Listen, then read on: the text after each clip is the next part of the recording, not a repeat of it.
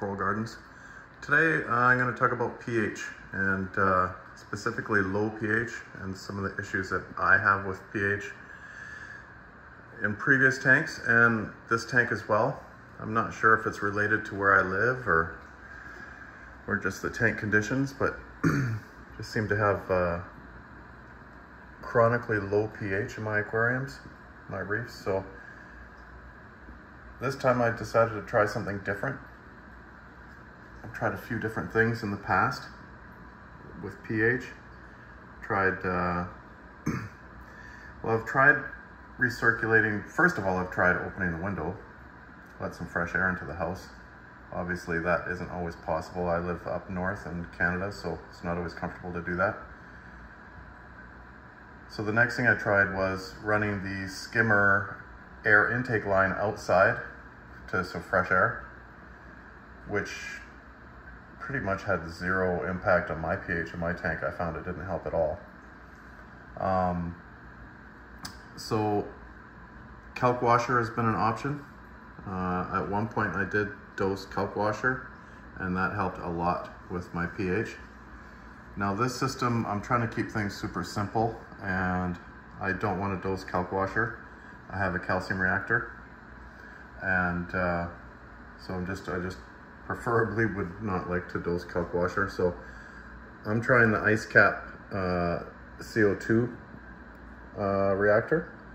I have that down here in the sump. I'm gonna stop showing you corals and sit down here to the sump and have a look here.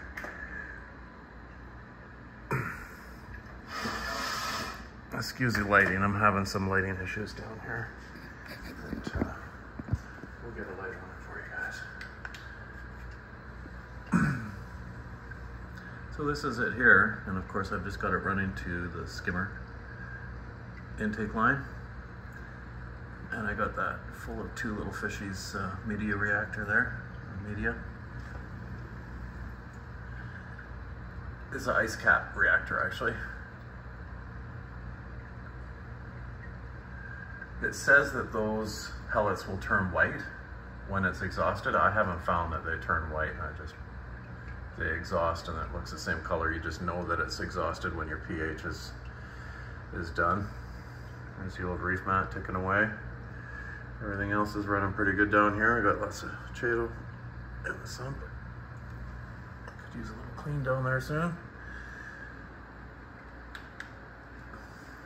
So running this media took my pH was going down to about 7.95 in the evenings, and I was getting up to about, without the media reactor, my pH was going from 7.95 at night to 8.1 during the day, maximum 8.1. As soon as I did that, pretty much immediately my alkalinity crashed. And so I'm running, and I'm assuming that's because the corals are happy and they're taking in more alkalinity. So I've got a calcium reactor. That's what I'm running in here. And that's great for maintaining alkalinity and calcium. But it's not so great at moving it or adjusting it. So I'm manually dosing during the first couple days of adding new media to this, because it spikes the pH and it drops the alkalinity quite a bit. And if I didn't watch it, it could drop like 2.5 points in a day. So I've dosed probably 7x times the amount of buffer that I put in the tank normally, which is none. So I'm buffing on top of what the calcium reactor does. So I'm guessing that it's about 7 times what the tank would normally take up in a day, but I'm not 100% sure of that. But anyways, it's nice to have the pH up, and the little reactor works great. I think the only downside is that the media really doesn't last very long and it's not cheap. So we'll have to see if this is going to be a long-term solution. And the fact that it does seem to change the pH so drastically that it's affecting alkalinity, which I like to keep rock solid if I can, isn't a great thing. I'm gonna give you a look at A new frag we got here. I'll zoom in on that for you guys.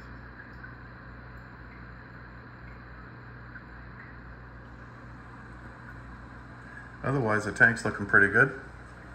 And we'll do a tank update on some of these corals and what we're adding in here and how things are going with all the new additions in here.